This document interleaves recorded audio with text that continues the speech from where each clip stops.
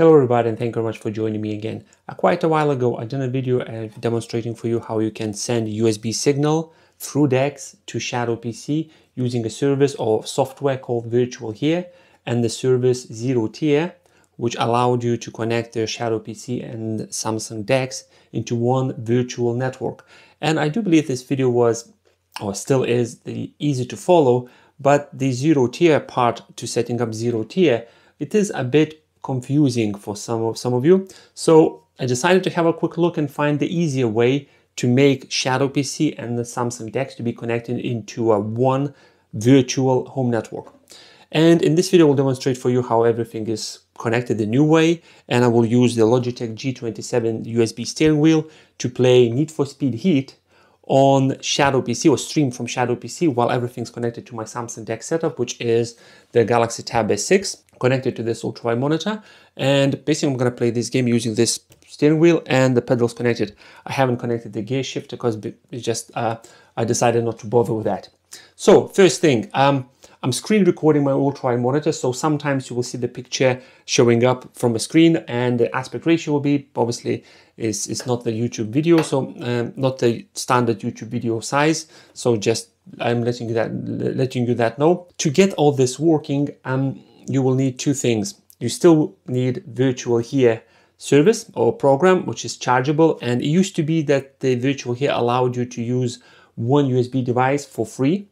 But now they're giving you 5 uses, if that makes sense. So when you used this service for 5 times as a trial, sadly after that you will have to pay. I will leave a link in the description below for you to go and check it out more about Virtual Here and basically the prices and everything. I do have the license and I paid for this program because I find this program very useful for me, so I paid it. And instead of using Zero Tier, I'm going to use a new virtual home network connection service called TailScale. It's not new for other devices, but it's new on Android because about a couple of weeks ago, maybe a month ago, I can't remember right now how long I had this TailScale installed in my Galaxy Tab S6, but this is fairly new app on the Google Play Store that allows you to do this. I already have the TailScale installed and configured. Configuring the TailScale on Android and on the ShadowPC is absolutely easy. That's all you need to do is install the app on your Galaxy, on the Samsung DeX, install the software on the ShadowPC, log in using Google account or Microsoft account, and once you're logged in, boom, both devices are connected. So what you see right now in front of you is the TailScale running on my Samsung DeX, and I have 3 devices currently connected to my home network. So the desktop-IJOG, this is my work PC. The desktop KO is the another work PC, and the Shadow, obviously, it's a Shadow PC. There is Note 9 at the moment because I just disconnected Note 9. And this automatically gives me, here you go, Galaxy Tab S6, gives me the my IP, which is 171.207.84. And the difference between TailScale and the Zero Tier allowed you to invite other people to connect to your network, where TailScale allows you to do that, but for that feature to work, you will have to pay. The free version allows you to connect up to 100 devices, your devices, under one account. Would it be Google or would it be Microsoft account, which one you're using to connect? Where Zero Tier, you just log in and send the network key or network ID number to anyone who you want to invite to a network, and then they just basically enter this network ID and connect. So that's the difference. I will leave a link to a video to one of the guys on YouTube who's explaining what the TailScale is and etc. Basically, that's how I found out about this. I found his video. After watching his video, I was waiting for months until the TailScale finally launched the Android app. TailScale is connected. At the top it says activated, and the same is right now happening on a ShadowPC. As I can see, all these devices here showing up. I do believe there is an option for me to go to admin panel. I will show you on the ShadowPC side because it's much easier to go through the Windows side. So that's that. And another program that I said you're going to have to use is called Virtual Here, and it's already detecting that I'm using a wired keyboard and a wired mouse. This is the USB cable that comes from the Logitech G27, and I'm using Ugreen 9-in-1 USB-C hub because it has 3 ports, and I can't find any other USB-C hub that I was planning to use. So I'm using this because I need 3 USB connections for keyboard, mouse, and obviously G27 steering wheel. So I'm going to connect right now the steering wheel into the USB-C hub. And let me check if, here you go, the steering wheel being detected. So it's doing this calibration thing, but not finishing the calibration because it's not the Windows right now is connected to. It's connected to Galaxy tablet or Samsung DeX. And straight away I got the window popping up saying allow virtual here USB server to access G27 racing wheel. I'm going to say yes, allow, and allow one more time. So it's sometimes asking once, sometimes twice. So I'm just click OK on both of them. Next, let's open ShadowPC. Straight away I'm getting 1920 by 1080p resolution. If I go to a display settings, and under recommended, I'm just going to increase to 3440 by 1440p, and boom, here we go. I have a ShadowPC going in a full screen mode. So now if I go to the bottom right hand corner and I right click on the TailScale app and I click admin console, it will open up this and here we go. I'm getting all these devices that are connected. So the top one, it says 34 minutes ago connected, 13 hours ago, 1 minute ago.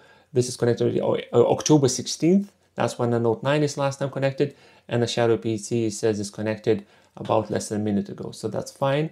And now if I'm gonna run virtual here program on the ShadowPC, and when you're installing this server, virtual here server on your Galaxy tablet, you need to install the Windows client on a ShadowPC. And inside the Windows client, if I click on the USB-C hub and specify the hub, that's where I entered the IP addresses of the TailScale app that is giving me. So the top one, the second one I believe is the Galaxy Tab S6, and the first one is Note 9. When I'm connecting Note 9 to TailScale, that's the IP address it's gonna get. So it's basically IP address inside the TailScale that has been assigned to your Galaxy device, plus 75 port number for virtual here to connect to your device. So right now I get the list Android Hub, and I get G27 steering wheel, USB-C card reader because the Ugreen 9-in-1 USB-C hub has a card reader inside, and virtual here. So if I'm going to double click on G27, and straight away it went to an actual position that is supposed to when you connect it to Windows device. Just to make sure that it's working, I'm going to find, where is it? I should have somewhere here. Let's search for Logitech gaming software. If I'm opening that up, this is a steering wheel. So as you can see, it's detecting and it's basically working. And the pedals, if we're gonna click on the pedals, it should work as well.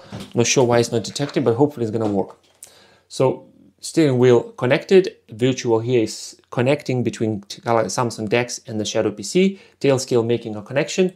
Now it's time to play the game. So we're gonna open up the Need for Speed Heat. So I'll be back when the game is running. So I'm inside the game, and now quickly I will go to settings, and let's go to a controller. That's the steering wheel being picked up. It's explaining, obviously it's not the same picture, but representing the G27 steering wheel, but by looks of it, everything is fine. And under graphics, full screen, and it says 3440 by 1440p resolution. So if I'm gonna go play solo, it's right now loading the game, and basically that's it. It's TailScale. It's super easy to connect your ShadowPC to your Samsung DeX in the virtual home network. That's all you need is Google account or Microsoft account. You install the app on both devices, log in, and boom, that's it. It's all working. The virtual here is still sadly paid version when you want to use it, but if you're planning to use this kind of setup, I think the price of the virtual here is about $40 or so. And to be honest, it's not cheap, but it's not super expensive.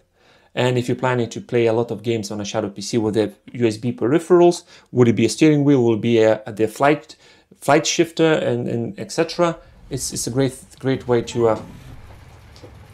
So let's go. So as you can see, I am driving the car, so I should find the button for the camera, and it's totally different gaming experience compared to a controller.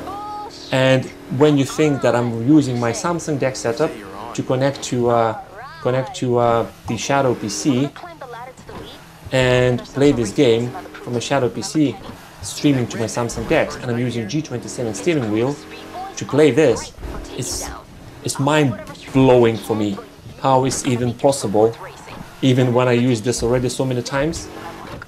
But it's like super amazing. So let me go and find some race now, and we're gonna do a bit of racing with to see if I'm actually a better driver right now with the steering wheel. So I found the race, and I'm basically gonna try to win using the steering wheel. I need to be the first one. So as you can see, the tire is moving. My tire is basically going around. Whoa, what the hell?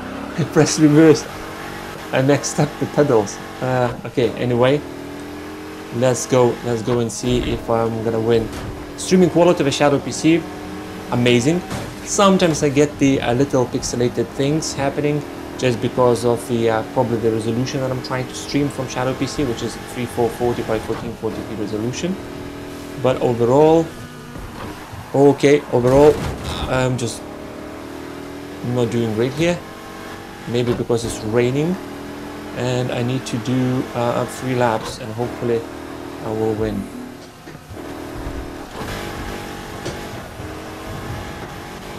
Okay. Okay, that's not good. Even the steering wheel not helping me to be a better driver. So after, I would say, a couple hours of practice, I'll be able to play. By the way, force feedback and the spring, everything is working on G27 as expected. Literally, it feels like I'm connecting this steering wheel to actual gaming PC and is not streaming across the internet to the Shadow Cloud Gaming service, where my service, my server or my account is right now being used to stream game from France. That's my closest location of my virtual computer. So as you can see, I am not doing great. I'm a third one. Okay. Go. So far, I'm not doing great. Still, I'm enjoying like amazing. I'm enjoying like serious to retry this event. Let's do one more time.